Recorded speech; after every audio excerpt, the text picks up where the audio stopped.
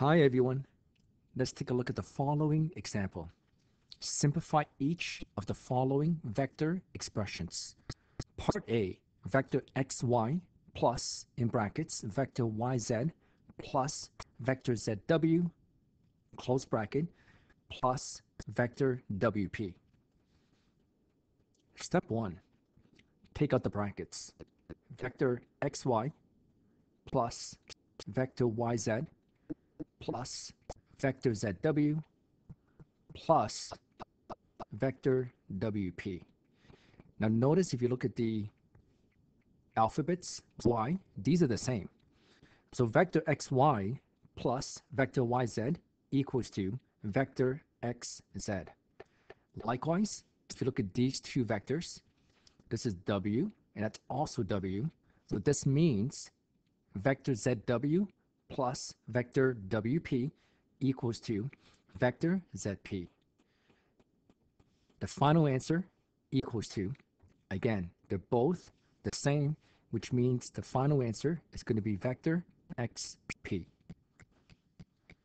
Now, if you want to activate a dual mindset, one method is to think about this from a graphical perspective. And again, if I pretend xy looks something like that, and yz looks something like that, and zw looks something like that, and wp looks something like that, this means when I add the vectors, ultimately it's the same as taking vector xp. So again, activate that dual mindset to maximize your understanding. Let's keep going. Part B. Vector mn plus vector nh plus vector hm plus vector am equals to, I'm going to write the last one first, vector am plus vector mn plus vector nh plus vector hm.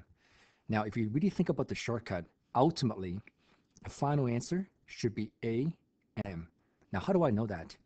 If you go back, they're both m and they're both h. So this would have been an plus nm. And again, these are both equal.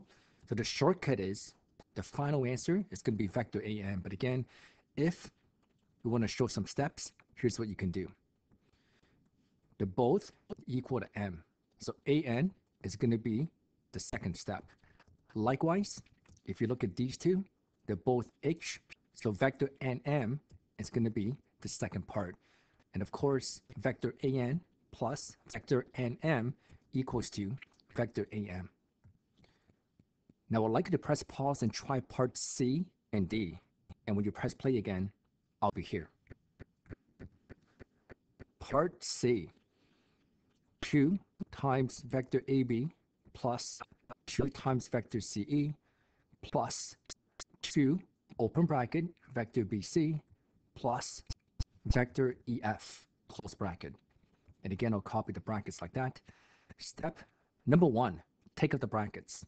2 times vector AB plus 2 times vector CE plus 2 times vector BC. Again, I'll draw the arrows here for you. 2 times vector EF.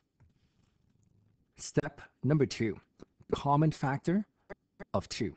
So I'm going to bring 2 to the front, open a big bracket here, and copy vectors AB plus vector CE plus vector BC plus vector EF. Now we write this in such a way that you can simplify this. Open the bracket, vector AB. I'm going to copy BC next. And again, the reason's because there's B and B, which I can match in a moment. Likewise, I'm going to copy vector CE afterwards. And again, there are 2 reasons for this. First, C and C are equal, and also E and E are equal. Close the bracket. Now, look what happens. Again, I'm going to go slightly faster now. B and B will match. C and C, and maybe I'll use a different color for you. This will match as well. So this means it's going to be vector AC plus vector CF. And of course, this equals to 2 times vector AF. One more time. Part E. Part D, not part E. Here we go. The first step is I'm going to copy the entire question as is. Then, let's zoom in for you. This equals to vector xy plus 3 times vector yx minus 6 times vector yz. Again, here are the arrows. At this point, there's more than one way to express the final answer. So here's one method. And if your teacher shows a different method, follow your teacher's method. I'm thinking about the first two terms, and I'm asking myself, how can I simplify this? So one approach is I'm adding, and I'll use a different color for you. I'm adding and I'm subtracting by 2xy. Now look what happens.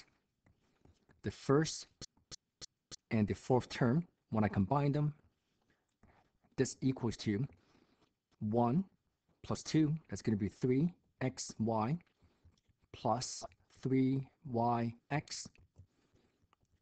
I can cross these out.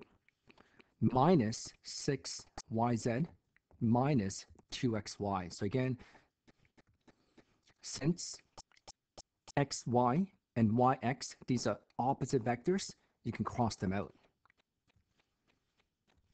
This means you're left with negative times vector yz minus 2 times vector xy. Again, at this point, you may start encountering circular logic, or you might start going in a circle, right? So if you want this to be in a positive form instead of a negative form, you could write down 6 times vector zy plus 2 times vector yx. Now, notice what happens. I can keep going or I can stop. If you keep going, what happens is you want to add and subtract 4yx. But then again, you would discover that you're going to go in a circle. So what I'm going to do is I'm going to stop here. Again, follow your teacher's form and you're going to be okay. I hope this makes sense.